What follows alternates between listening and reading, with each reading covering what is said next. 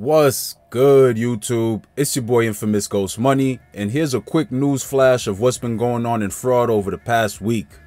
Now, with Biden signing a recent bill extending the time to go after pandemic fraud, the cases will continue piling in daily, such as on August 24th, Samuel Baker of Southfield, Michigan, was sentenced to 5 years in federal prison after getting caught up in a scheme in which he was fraudulently able to obtain over $400,000 in unemployment benefits.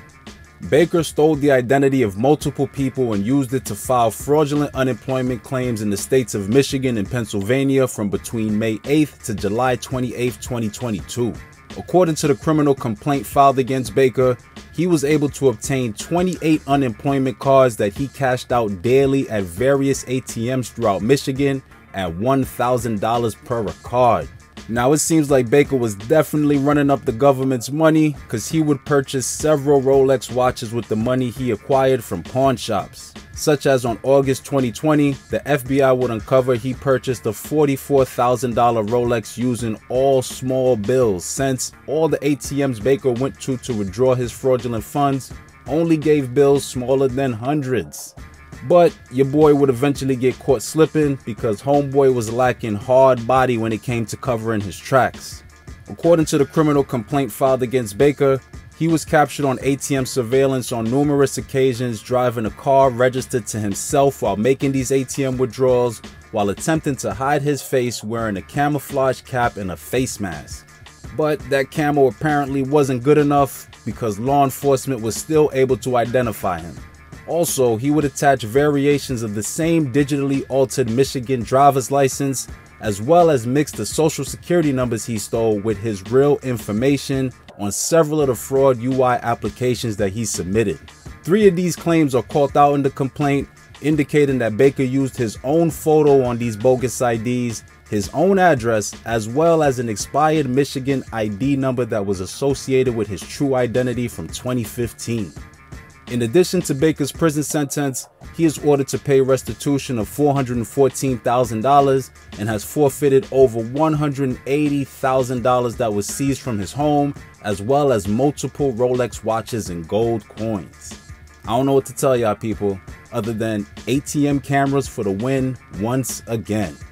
Next, we have Jonathan Orpila Sinlau of San Jose, California, who pleaded guilty on August 18th to his part in a credit card fraud scheme in which he and several other co-conspirators defrauded Home Depot stores of approximately $1.9 million.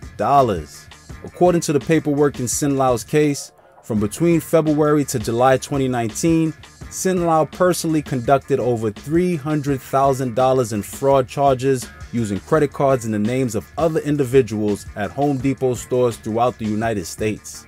He would use the stolen cards to purchase gift cards, Ring home security devices, Google Home products, and expensive power tools that he and his crew would proceed to resell to pawn shops and on the black market. Sinlau and his crew should definitely consider getting into carpentry though, because these boys was not good at fraud if you ask me. Because according to the indictment filed against Sinlau, it mentions that he and his crew would use the same cards at different locations and provide their true identification each time they made fraudulent purchases. Additionally, they would be captured on store surveillance cameras hitting the same Home Depot stores for thousands of dollars in fraud purchases using different stolen card information each time. Until on July 4th, 2019, Sinlau would visit an Oklahoma Home Depot location and attempt to process 2 fraudulent transactions when a store employee would catch wind that hombre was doing fraud and contact law enforcement. Moments later, 5-0 would arrive at the scene and obtain a warrant to search a U-Haul that Sinlau drove to the location, in which they found receipts for fraud Home Depot purchases, boxes on boxes of expensive merchandise, and stolen credit card temporary passes. Sinlau pleaded guilty to access device fraud and can face up to 7.5 years in prison and is scheduled to be sentenced on November 10th, 2022. Now let's move into sports news.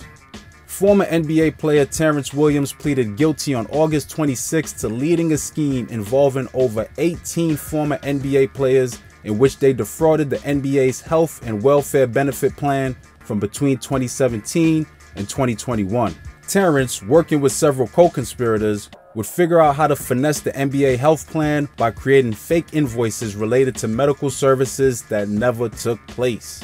According to the case docs, Williams would first pull off the scheme for himself on November 2017, where he would be reimbursed $7,600 for chiropractic work that never really happened. Once homeboy had the dread down pack, he would begin recruiting other NBA players to get in on the scheme, while they would pay him a kickback for putting them onto the play. Some of the players included on the indictment are Keon Dooling, Shannon Brown, Will Bynum, Glenn Davis, Christopher Douglas Roberts, Jamario Moon, and Sebastian Telfair. Well, it seems like Williams' scamming skills was just as mediocre as his skills on the court, because the work he was getting cooked up for these false claims was grade A garbage. According to the indictment, many of these false invoices Williams would get created and submitted would repeatedly use the same invoice numbers, have the same procedures being completed, and have multiple grammatical errors. The dates for these false claims would be cross-referenced with these players' social media profiles, and it would be uncovered that they were attending other events during these supposed procedures, making it completely impossible for them to have been getting procedures done at the same time. Finally, multiple conversations would be uncovered from Williams and his crew's emails and text messages, where they spoke openly about the scheme and emailed fake invoices to one another. Over the course of the scheme, these mid-level ballers, led by Williams, would submit nearly $5 million in false claims, and Williams would make over $300,000 in kickbacks. It really makes you wonder, what the heck was these NBA players doing with all the money they made while they was in the league? Anyway though, that's your fraud news flash. I hope you found some value in the video. If you did and you'd like to see more of these quick fraud news stories, make sure you hit that like button, leave a comment with your thoughts below, and also subscribe to the channel to catch more of my content on financial fraud and stay one step ahead of these fraudsters.